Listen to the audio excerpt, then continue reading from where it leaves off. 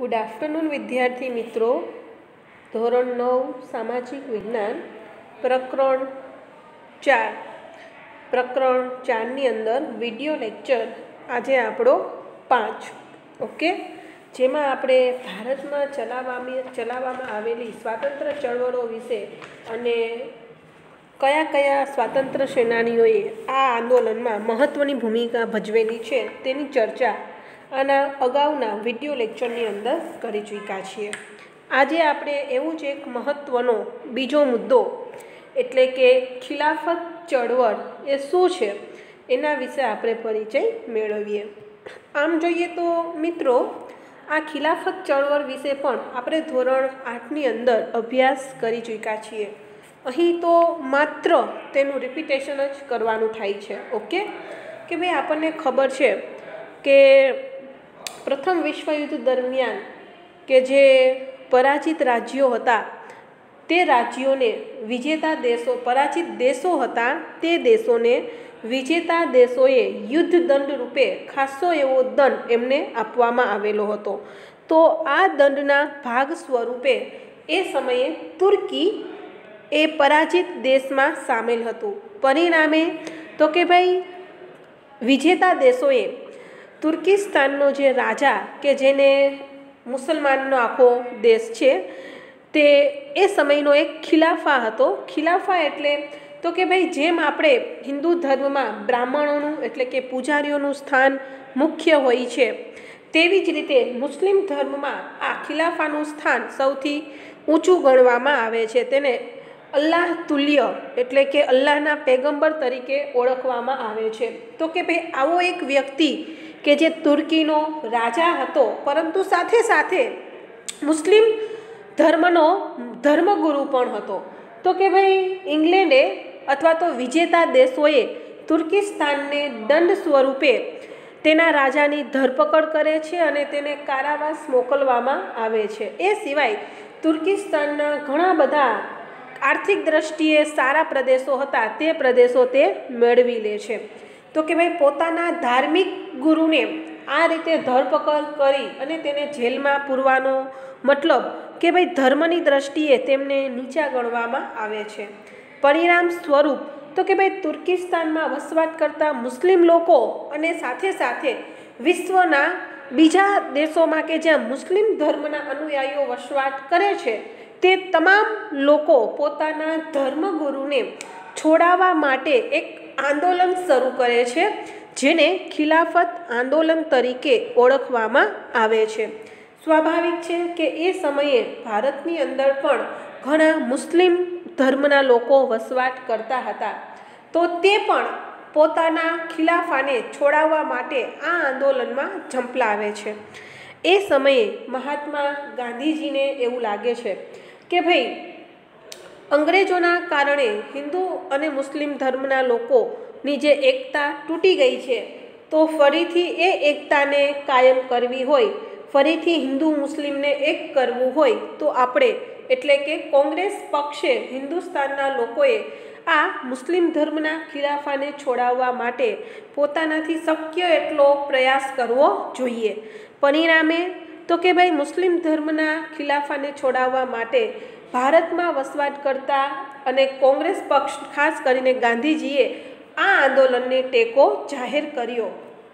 આ આંદોલનના પરિણામ સ્વરૂપ કે ભાઈ થોડા સમય માટે કે જે હિન્દુ મુસ્લિમ એકતા તૂટતી જોવા મળી હતી એ ફરીથી એક થઈ ગયા. ફરી પાછા હિન્દુ અને મુસ્લિમ ધર્મના લોકો હળી મળીને આઝાદી અપાવવા માટે અથવા તો પોતાના ખિલાફાને છોડાવવા માટે એક થઈને લડતો આપે છે. પણ અફસોસની વાત એ છે કે ભાઈ આ એકતા લાંબો સમય સુધી ટકી નહીં. જેવા તુર્કિસ્તાનનો ખિલાફા રાજા આઝાદ થાય છે તે સાથે જ ભારતમાં વસવાટ કરતા હિન્દુ મુસ્લિમ ફરીથી અલગ થઈ જાય છે. પણ ભલે એટલા સમય માટે આપણને એ વસ્તુનો અનુભવ થાય છે કે હિન્દુ મુસ્લિમ એકતામાં જે તાકાત છે એ તાકાત અલગતામાં નથી. થોડા સમય માટે પણ હિન્દુ અને મુસ્લિમ ધર્મના અનુયાયીઓ એક થઈને ચળવળો શરૂ કરે છે. ઓકે, તો ચાલો મિત્રો અહીં આપણે ખિલાફત ચળવળ શું છે એના વિશે અભ્યાસ કરીએ. ઓકે. પ્રથમ વિશ્વયુદ્ધ દરમિયાન તુર્કી એ જર્મનીના પક્ષે જોડાયું હતું. ઓકે, કે ભાઈ તુર્કિસ્તાન જે દેશ છે એ જર્મનીના પક્ષે, જર્મની સાઈડથી યુદ્ધ લડ્યું હતું. તેથી ઇંગ્લેન્ડના વિજય પછી તેની સાથે જે સંધિ કરવામાં આવી હતી, સંધિ એટલે કે શરત, તેની શરતો અત્યંત કડક અને અન્યાયી હતી, કે એવી શરતો હતી કે જેના કારણે તુર્કીનું આખું સામ્રાજ્ય નષ્ટ થઈ જાય, તેના રાજાની ધરપકડ કરવામાં આવે, તેને કેદ કરવામાં આવ્યો અને યુદ્ધ દંડ સ્વરૂપે તુર્કીના ઘણા સમૃદ્ધ પ્રદેશો ઇંગ્લેન્ડ એ પોતે જપ્ત કરી લે છે, પોતે એ પ્રદેશોને મેળવી લે છે. તુર્કીનો સુલતાન રાજા એ સમયે ઇસ્લામ ધર્મનો ખલીફા એટલે કે ધાર્મિક વડા હતો, ધર્મગુરુ હતો. તેણે જે કડકો એટલે કે ઇંગ્લેન્ડે જે કડક શરતો લાદેલી એટલે કે કડક શરતો મૂકેલી, તેનો વિરોધ કરીને તેને હળવી કરવા માટે ભારતમાં જે ચળવળ થઈ તેને ખિલાફત ચળવળ તરીકે ઓળખવામાં આવે છે. આ ચળવળના મુખ્ય નેતાઓ એટલે કે અલી ભાઈઓ મૌલાના શૌકત અલી અને મૌલાના મોહમ્મદ અલી આ આંદોલનના મુખ્ય નેતાઓ હતા. હિન્દુ મુસ્લિમ એકતાના ખ્યાલથી જ ગાંધીજીએ કોંગ્રેસને આ આંદોલનને ટેકો આપવાનો અનુરોધ એટલે કે વિનંતી કરી કે ભાઈ ફરીથી આપણે હિન્દુ અને મુસ્લિમને એક કરવા હોય તો કે ભાઈ હિન્દુ મુસ્લિમ આ આંદોલનને ટેકો આપે અને તેમના ખિલાફાને સ્વતંત્ર કરાવવા માટે તેમને મદદ થાય. કોંગ્રેસના ટેકાથી આ આંદોલન વ્યાપક બન્યું, વધારે ફોર્સથી આ આંદોલન થવા લાગ્યું અને પરિણામ સ્વરૂપ તો કે ભાઈ વિશ્વભરના મુસ્લિમ લોકોએ ઇંગ્લેન્ડ સામે પોતાનો વિરોધ જાહેર કરે છે અને આના પરિણામ સ્વરૂપ તો ઇંગ્લેન્ડે તુર્કીના ખિલાફાને, ધાર્મિક વડાને આઝાદ કરવો પડે છે. ચાલો, ત્યાર પછીનો આપણો મુખ્ય મુદ્દો અસહકારનું આંદોલન, કે ભાઈ અસહકાર એટલે શું? ઓકે, અસહકાર એટલે આપણી એક નોર્મલ ભાષામાં વાત કહીએ તો કે ભાઈ કોઈ પણ વસ્તુને સહકાર આપવો નહીં, એટલે કે સપોર્ટ કરવો નહીં. ગાંધીજીએ આખા ભારતનું પરિભ્રમણ કર્યું અને ઘણી ચર્ચા વિચારણાઓના અંતે એઓને એ વસ્તુની સમજ આવે છે કે ભાઈ ભારતની અંદર અંગ્રેજો શા કારણે આટલો લાંબો સમય સુધી ટકી શક્યા છે, શા કારણે તે આપણને આટલા લાંબા સમયથી ગુલામ બનાવીને બેઠા છે અને આપણું શારીરિક આર્થિક શોષણ કરી રહ્યા છે. તો કે ભાઈ એનું એકમાત્ર રીઝન, એનું એકમાત્ર કારણ જો ગણવું હોય, આપવું હોય તો એ આપી શકાય કે ભારતની અંદર અંગ્રેજોનો માલ વ્યાપક પ્રમાણમાં વહેંચાય છે, પરિણામે તેમને આર્થિક ફાયદો થાય છે. એ સિવાય બીજું કારણ તો કે ભાઈ અંગ્રેજો દ્વારા જે કાયદાઓ બનાવવામાં આવે છે, જે નિયમો બનાવવામાં આવે છે, તે કાયદાઓ અને તે નિયમોનું આપણે પાલન કરી રહ્યા છીએ. એટલે કે જો અંગ્રેજો દ્વારા જે કોઈ નિયમો બનાવવામાં આવેલા છે તે નિયમોનું આપણે ઉલ્લંઘન કરશું અથવા તો એ નિયમોનું આપણે પાલન નહીં કરીએ, એ કાયદાઓનો આપણે વિરોધ કરશું તો શક્ય છે કે કદાચ અંગ્રેજો આપણા દેશને છોડીને ચાલ્યા જાય. એટલે કે અસહકારનું આંદોલન એટલે એમ ટૂંકમાં કહી શકાય કે અંગ્રેજો દ્વારા બનાવવામાં આવેલા કોઈ પણ કાયદા કાનૂનમાં સહકાર આપવો નહીં અથવા તો એના વિરુદ્ધનું કાર્ય કરી તેને અસહકાર આપી તેમના કામને થતાં અટકાવવા, આવી વિચારસરણી સાથે જે આંદોલન ચલાવવામાં આવ્યું તેને અસહકારના આંદોલન તરીકે ઓળખવામાં આવે છે. આ આંદોલનના બે પાસાઓ હતા, એક તો રચનાત્મક અને એક ખંડનાત્મક, સારા અને ખરાબ. સ્વાભાવિક છે કે કોઈ પણ બનાવ કે કોઈ પણ વસ્તુ થાય છે તો એની બે અસરો જોવા મળે છે, સારી અથવા તો ખરાબ.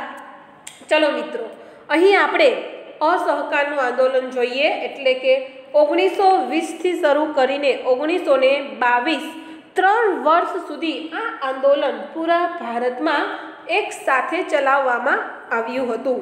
ઓકે, ચાલો. અસહકારના આંદોલનને ડિસેમ્બર 1920 નાગપુર અધિવેશનમાં બહાલી એટલે કે સ્વીકૃતિ આપવામાં આવી હતી. કોંગ્રેસ હવે બ્રિટિશ સામ્રાજ્યના નેજા હેઠળ સ્વશાસનને બદલે સ્વરાજ્ય જ જોઈએ એવી બુલંદ માંગણી કરી કે ભાઈ અમારે હવે પૂરેપૂરું ભારત સ્વતંત્ર જોઈએ છીએ. પૂરા ભારતમાં અમારું જ આધિપત્ય હોય, અમારું જ શાસન હોય અને અમારા જ દેશના લોકો આ દેશને ચલાવતા હોય. અમારે બહારથી આવેલી કોઈ પણ અન્ય વ્યક્તિઓની ગુલામી સહન કરવી નથી. એટલે કે પૂરેપૂરું ભારત અમારે સ્વતંત્ર જોઈએ છીએ. ઓકે, ચાલો. જેનું રચનાત્મક પાસું શું હતું? તો કે ભાઈ આ આંદોલનના હકારાત્મક પાસામાં સૌથી પહેલાં તો હિન્દુ મુસ્લિમ એકતા દ્રઢ બનાવવી કે ભાઈ અંગ્રેજો દ્વારા જાણી જોઈને આપણી રાષ્ટ્રીય ચળવળોને પાડી ભાંગવા અથવા તો બંધ કરવા માટે જ એક મનુષ્ય ધર્મને લઈને કોમી એકતા ખંડિત થાય એના માટે જાણી જોઈને હિન્દુ મુસ્લિમ અલગ કરવા માટે જ તો કે મુસ્લિમ લીગની સ્થાપના કરેલી. તો એ સમયના નેતાઓને ધર્મગુરુઓને આ બાબતનો ખ્યાલ આવી ગયો કે ભાઈ ભારતની એકતા એ સ્વતંત્રતા એકતામાં રહેલી છે. એટલે કે અંગ્રેજો દ્વારા જે હિન્દુ અને મુસ્લિમ ધર્મના લોકોને અલગ વિભાજિત કરવામાં આવ્યા છે તે લોકોને ફરીથી એક કરી અને આ આંદોલનને આગળ ચલાવવું. સ્વદેશી ચીજવસ્તુઓનો આગ્રહ રાખવો. ઇંગ્લેન્ડથી અથવા તો અન્ય કોઈ પણ દેશમાંથી આવતી કોઈ પણ વસ્તુઓ ખરીદવી નહીં. માત્ર અને માત્ર પોતાના જ દેશમાં બનતી ચીજ વસ્તુઓ ખરીદવી. જેથી કરીને તો કે ભાઈ ઇંગ્લેન્ડથી આવતો માલ વેચાતો જ બંધ થઈ જશે તો સ્વાભાવિક છે કે તેમને ઘણી આર્થિક ખોટ અનુભવવી પડશે. જ્યારે સામી બાજુએ આપણા દેશને એનો ફાયદો શું? તો કે ભાઈ જે આપણા દેશમાં બનતી ચીજવસ્તુઓ જ વેચાશે તો આપણું અર્થતંત્ર ફરીથી ઊભું થઈ જશે કે ભાઈ આપણા ઉદ્યોગ ધંધા, આપણા ગૃહ ઉદ્યોગો, આપણા લઘુ ઉદ્યોગો જે બંધ થઈ ગયા હતા એ ફરીથી ચાલુ થશે. સાથે સાથે આપણા કારીગરો જે બેકાર બન્યા છે એમને ફરીથી કામ મળશે અને પરિણામે તો જે ગરીબીની પરિસ્થિતિ ઉદ્ભવી છે એ ગરીબીની સમસ્યા પણ હલ થશે. એનો એકમાત્ર હેતુ તો કે ભાઈ સ્વદેશી ચીજ વસ્તુઓ જ વાપરવી અથવા તો ખરીદવી. તો એક આપણા દેશમાં બનતી વસ્તુઓ ખરીદવાથી બીજી ઘણી બધી સમસ્યાઓનો હલ આપોઆપ આવી જશે. ઘરે ઘરે રેટિયા ફરતા કરવા એટલે કે આપણા માટે આપણા દેશમાં બનતું કાપડ જેને આપણે ખાદીના કાપડ તરીકે ઓળખીએ છીએ એ કાપડ બનાવવું. એ સિવાય ટિળક સ્વરાજ્ય ફંડમાં 1 કરોડ રૂપિયા એકઠા કરવા કે જેથી કરીને કે ભાઈ આંદોલન ચલાવવા માટે જે રૂપિયાની આપણને તંગી પડે છે એ તંગી એ ખોટ આપણે ભરપાઈ કરી શકીએ અને આપણું આંદોલન જે છે એ વ્યવસ્થિત રીતે ચાલે. ખાદી અસ્પૃશ્યતા નિવારણ. અસ્પૃશ્યતા ખાદી એક પ્રકારનું કાપડ છે ઓકે જે મોટા ભાગે રાજકારણી લોકો પહેરતા હોય છે. અત્યારે પણ એ સમયનું ખાસ કાપડ ઉદ્યોગને સક્ષમ બનાવવા માટે આ ખાદી ઉદ્યોગ વિકાસ કરવામાં આવ્યો હતો. અસ્પૃશ્યતા એટલે કે છૂઆછૂતના ભેદભાવ અથવા તો જેને આપણે અભરછેટ તરીકે ઓળખીએ છીએ કે ભાઈ જ્ઞાતિને લઈને કોઈ પણ ભેદભાવ હોવા ન જોઈએ. સમાજની જે નિમ્ન ગણાતી જ્ઞાતિ છે જેને આપણે હરિજન તરીકે ઓળખીએ છીએ એના પ્રત્યે જે ભેદભાવ કરવામાં આવે છે એ ભેદભાવોને દૂર કરવા અને એ પણ આપણા જ દેશના લોકો છે ને એને પણ સમાન હક મળવો. દારૂબંધી. બધી જ સમસ્યાઓનું મૂળ કારણ દારૂબંધી છે. દારૂ છે તો કે ભાઈ દારૂ જે મનુષ્યનો પણ નાશ કરે છે અને સાથે સાથે સમાજ અને દેશનો પણ વિનાશ કરે છે. તો કે ભાઈ આવી બંધીને દૂર કરવી અને સૌથી શ્રેષ્ઠ તો કે ભાઈ રાષ્ટ્રીય શિક્ષણ કે ભાઈ અંગ્રેજો દ્વારા આપવામાં આવતું શિક્ષણનો પણ બહિષ્કાર કરવો. એના બદલે માત્ર આપણા જ દેશમાં આપણું રાષ્ટ્રીય શિક્ષણ અથવા તો માતૃભાષામાં શિક્ષણ આપવું, જેના પરિણામ સ્વરૂપ તો કે ભાઈ આપણા દેશમાં 300 જેટલી પ્રાથમિક શાળાઓ શરૂ કરવામાં આવેલી, એટલે કે આપણા દેશના બાળકોને આપણી જ માતૃભાષામાં રાષ્ટ્રીય શિક્ષણ આપવું, એટલે કે આપણે અંગ્રેજો ઉપર શિક્ષણ મેળવવા માટે આધારિત ન રહેવું. ચાલો, ત્યાર પછી આવે છે ખંડનાત્મક પાસું. ચાલો, આની એક બીજી અસર શું થઈ? આ આંદોલનનો એક બીજો પ્રભાવ લોકો ઉપર શું પડ્યો? તો કે ભાઈ જ્યારે બીજી તરફ સરકારી નોકરીઓ કે જે ભારતીય વ્યક્તિઓ હતા પરંતુ કામ નોકરી સરકારી અંગ્રેજોની કરતા હતા, તેઓએ ધારાસભાઓ સરકારી શાળા કોલેજોનો ત્યાગ કરવો, ટૂંકમાં અંગ્રેજો દ્વારા અંગ્રેજી માલ સામાનનો ત્યાગ કરવો, અંગ્રેજી શિક્ષણનો ત્યાગ કરવો, અંગ્રેજી નોકરીઓનો ત્યાગ કરવો.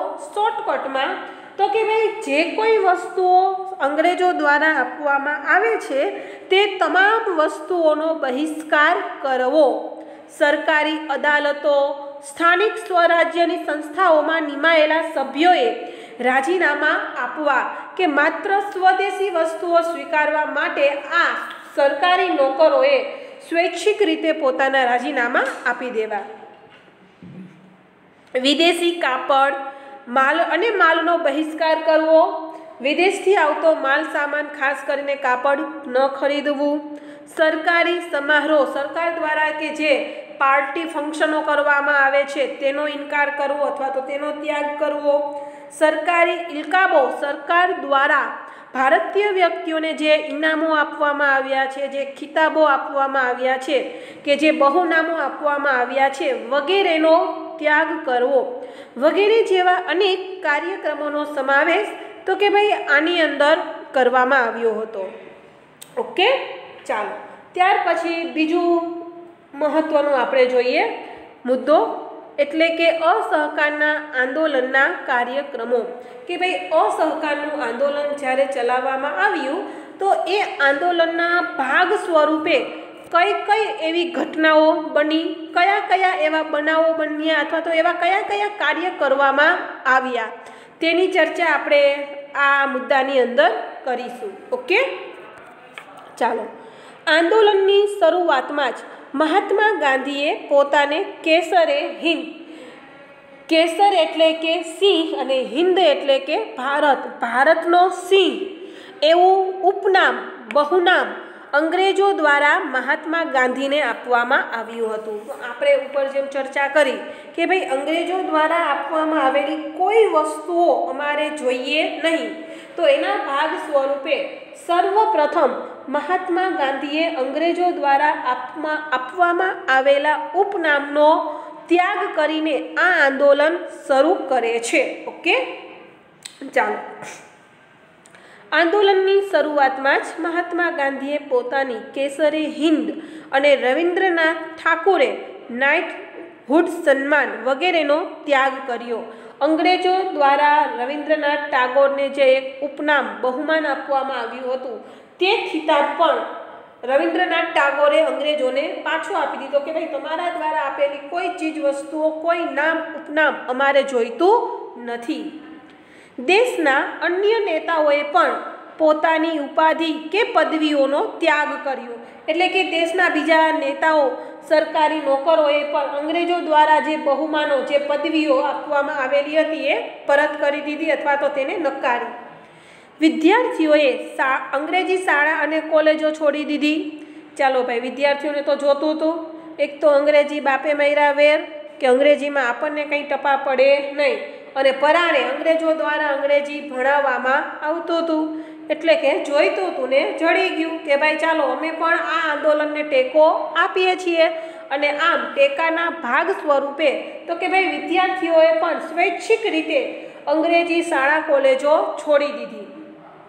ઠેર ઠેર વિદેશી કાપડની હોડીઓ પ્રગટી, એટલે કે વિદેશથી જે કાપડ ભારતમાં મંગાવવામાં આવતું તે કાપડને જાહેરમાં સળગાવી દેવું, કેમ કે માલ હશે તો વેચશે ને, માલ જ નહીં હોય તો વેચાણ શું થશે? એટલે આવી રીતે વિદેશથી આવતા કાપડને જાહેરમાં સળગાવીને એનો નાશ કરવો. ડ્યુક ઓફ કેનાટ ભારત આવ્યા ત્યારે તેનો પણ બહિષ્કાર કર્યો કે ભાઈ અમારે ના તો કોઈ અંગ્રેજી વસ્તુ જોઈએ છે ને ના કોઈ અંગ્રેજી અધિકારી, કે તમે તમારા દેશ પરત ચાલ્યા જાઓ, અમારે તમને જોઈતા નથી. પ્રિન્સ ઓફ વેલ્સના સન્માનનો પણ બહિષ્કાર કરાયો કે ભાઈ પ્રિન્સ ઓફ વેલ્સ જ્યારે ભારત આવે છે અને ત્યારે એના સન્માનમાં એક ભવ્ય કાર્યક્રમનું આયોજન કરવામાં આવે છે. તો ભારતીય વ્યક્તિઓને ખાસ કરીને ભારતીય નેતાઓ દ્વારા આ કાર્યક્રમનો પણ વિરોધ કરે છે કે આમાં એક પણ ભારતીય વ્યક્તિ સામેલ થશે નહીં, કેમ કે અમારે કોઈ અંગ્રેજોના સન્માનમાં સામેલ થવું નથી.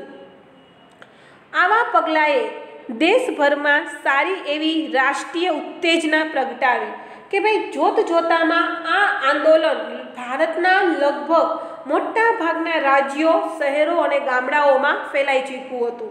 આ આંદોલન ભારતના દરેક ગામડાઓમાં લગભગ આ પ્રકારની કાર્યવાહી થવા લાગી હતી.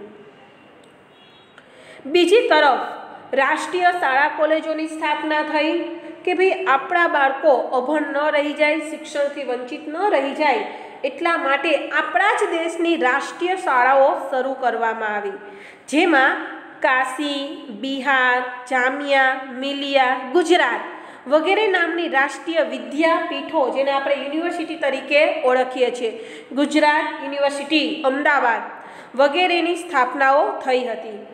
સ્વદેશીનો પ્રચાર જોરશોરથી થતાં ઇંગ્લેન્ડથી આયાત થતા કાપડ, પગરખાં, મોજ શોખની ચીજ વસ્તુઓમાં ભારે ઘટાડો થતાં તેનો પડઘો બ્રિટિશ પાર્લામેન્ટમાં પડ્યો કે ભાઈ એક સમયે કરોડો રૂપિયાનું કાપડ ઇંગ્લેન્ડથી ભારતમાં આવતું, પરંતુ આ અસહકારના આંદોલનના ભાગ સ્વરૂપે હવે ભારતના કોઈ પણ વ્યક્તિ બને એટલું ઇંગ્લેન્ડનો માલ ખરીદવાનો ઇનકાર કરતા હતા. પરિણામે એક સમયે કે ભાઈ જ્યાં 3 જહાજો ભળીને કાપડ આવતું તે હવે અડધો જહાજ પણ આવતું નથી. સ્વાભાવિક છે કે ઘણી આર્થિક ખોટ આ 1 વર્ષની અંદર અંગ્રેજોએ ભોગવવી પડી. છેક આ બાબતનો ચર્ચા ઇંગ્લેન્ડની પાર્લામેન્ટ સંસદ ભવનમાં થાય છે કે ભાઈ કેમ આ વર્ષે ભારતથી બહુ ઓછા રૂપિયા આવ્યા છે. તો ત્યારે ત્યાંના જે બ્રિટિશરો છે તેને કહેવું પડ્યું કે ભાઈ ભારતના લોકો હવે આપણો માલ ખરીદતા નથી, તે આપણો વિરોધ કરી રહ્યા છે, તો એનું રીઝન શું છે એ પૂછતા ખ્યાલ આવે છે કે હવે ભારતના લોકો બહુ લાંબો સમય આપણને ત્યાં ટકવા દેશે નહીં. ચાલો જોઈએ આપણે. સ્વદેશીનો પ્રચાર જોરશોરથી થતાં ઇંગ્લેન્ડથી આયાત થતા કાપડ, પગરખાં, મોજ શોખની ચીજવસ્તુઓમાં ભારે ઘટાડો થતાં તેનો પડઘો તેની વાત બ્રિટિશ પાર્લામેન્ટમાં થઈ. ઇંગ્લેન્ડને થયેલા ભારે આર્થિક નુકસાનથી સરકાર ચોંકી ઉઠી કે ભાઈ એક જ વર્ષની અંદર કે જ્યાં કરોડો રૂપિયા કમાઈને આવતા હતા તે બહુ ઓછા થઈ ગયા. ટિળક ફંડમાં 1 કરોડ રૂપિયાથી વધારે નાણાં એકઠા થયા કે ભાઈ આંદોલન ચલાવવા માટે આપણે જે રૂપિયાની જરૂર હતી 1 કરોડ રૂપિયા, તેના કરતાં પણ ડબલ રૂપિયા રાષ્ટ્રપ્રેમીઓએ આ ચળવળો શરૂ કરવા માટે આપ્યા. તેમજ આંદોલન દરમિયાન હિન્દુ મુસ્લિમ એકતા અનેક પ્રસંગોએ પ્રગટ થઈ. હિન્દુ જમીનદારો અને મુસ્લિમ ખેડૂતો વચ્ચે થયેલા મોપલા બળવો ટીકાપાત્ર કહી શકાય કે ભાઈ ક્યાંક 1-2 છૂટાછવાયેલી ઘટનાઓ એવી બની ગઈ કે જ્યાં હિન્દુ મુસ્લિમ વચ્ચે જોઈએ એવી એકતા ન થઈ, પણ એ સિવાય લગભગ આખા ભારતમાં હિન્દુ મુસ્લિમ એક થઈને આ ચળવળોમાં સહકાર આપવા લાગ્યા અને તેને બ્રિટિશ સરકારે સખત હાથે દબાવી પણ દીધી. આ આંદોલનને નિષ્ફળ બનાવવા સરકારે દમન નીતિનો સહારો લીધો. ઓકે, કે ભાઈ આ આંદોલન ગમે તેમ કરીને બંધ થઈ જાય એના માટે સરકારે આ આંદોલનને દબાવવા માટે કોઈ અત્યાચાર કરવામાં બાકી રાખ્યું નહીં. બેફામ લાઠીમાર કે ભાઈ સ્ત્રીઓ હોય, બાળકો હોય, વૃદ્ધો હોય કે યુવાનો હોય, જુઓ એને મારો, આડેધડ ગોળીબાર, ગોળીઓથી વીંધીને મારી નાખવા, સામુદાયિક ધરપકડો, એક સાથે જેટલા માણસો જુએ એ બધાને પકડીને જેલમાં પૂરી દેવા, અને અમાનુષી કે જે મનુષ્ય ઉપર ન કરી શકાય રાક્ષસી અત્યાચારો, તો કે ભાઈ અંગ્રેજો દ્વારા ભારતીય નાગરિકો ઉપર ગુજારવામાં આવ્યા હતા. જોકે હિન્દુ મુસ્લિમ એકતાને તોડવાનો આ પ્રયાસ એમનો નિષ્ફળ થયો કે ભાઈ અંગ્રેજોએ જેટલો અત્યાચાર આપણી ઉપર કર્યો એથી બમણા ફોર્સ સાથે હિન્દુ મુસ્લિમ એકતા જોવા મળી. ઓકે, ચલો આમાં કોઈને કંઈ પ્રશ્ન હોય તો કહી શકો છો. અત્યારે આપણે અહીં સુધી રાખીએ છીએ. આગળનું હવે પછીના વિડીયો લેક્ચરની અંદર જોશું. ઓકે.